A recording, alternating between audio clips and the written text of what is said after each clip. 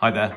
I've been running some sort of preliminary testing on the SDRPlay RSPdx SDR versus the Elad FDM DUO, which, well, at least in my experience, is one of the reference SDR receivers and has been over the past sort of few years.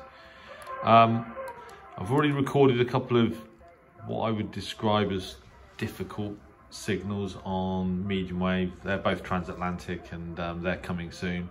In fact, by the time you see this, I may have already published them, but I thought I'd have a look at the in the basement of AM broadcasting. So the first broadcast station as such is Antenna Satellor, 153 kilohertz from Brasov, Romania, and this is the signal on the Elad.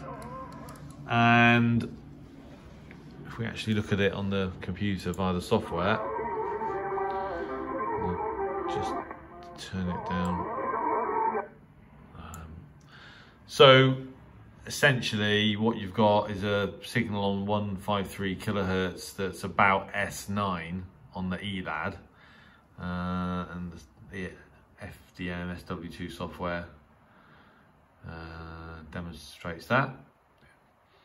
The signal on the Elad is peaking at about minus 69, minus 70 dBs, which again you can see here, and about peaking S9 on the S meter on the Elad. And then if we look at the RSPdx, this is in HDR mode. So if you look here, long wave button is engaged, which puts the receiver in high dynamic range mode, which is what you want. And we've got a signal that's actually peaking. The signal itself, the strength is slightly lower. It's pretty consistent at around minus 72. Now, the way that the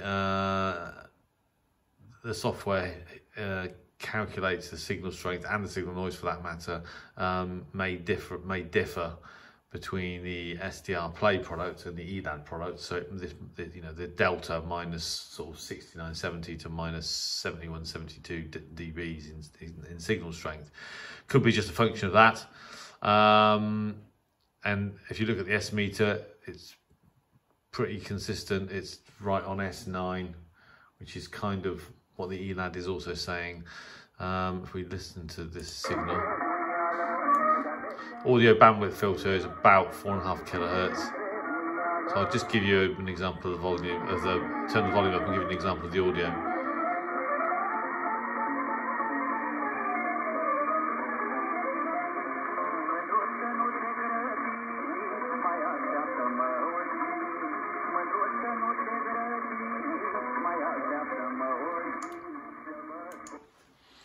So you get an idea. Let's turn up the volume on the Elad.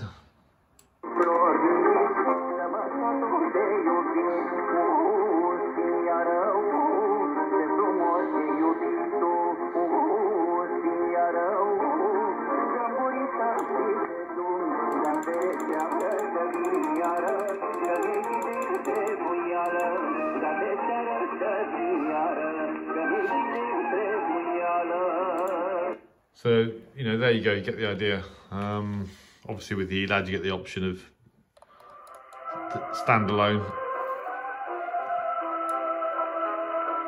But what are the conclusions here? Well, I'll have a look at another couple of signals on long wave, but I think the conclusion is that right on the lower end of broadcasting on AM, the performance of the RSPdx versus the Elad FDM DUO is, the delta is such that it's so small that it makes no difference, I don't think.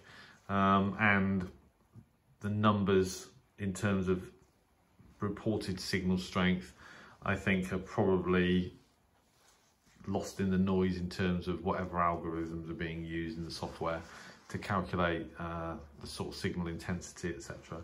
And I know that that on the RSPdx there appears to be some sort of discrepancy in terms of signal strength or signal to noise, how that's calculated in HDR mode,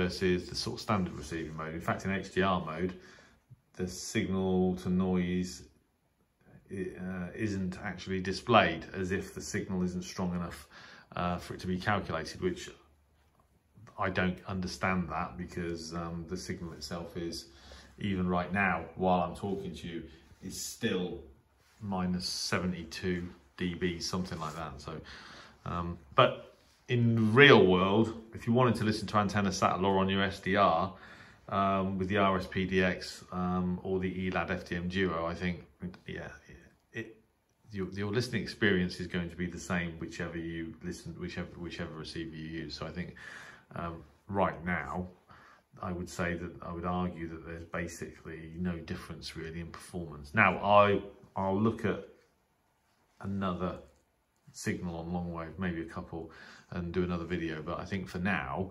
right at the very basement of AM broadcasting, there's no difference in these receivers really in terms of what you can hear. And so in the end, it all boils down to, are you prepared to spend £800 thereabouts on an Elad when you get the same performance minus a panel with some controls on it for a quarter of the price? I think that's basically where it is at the moment. At the moment, you know, the RSPdx, it looks to be representing superb value for money. So you know, that's something to consider.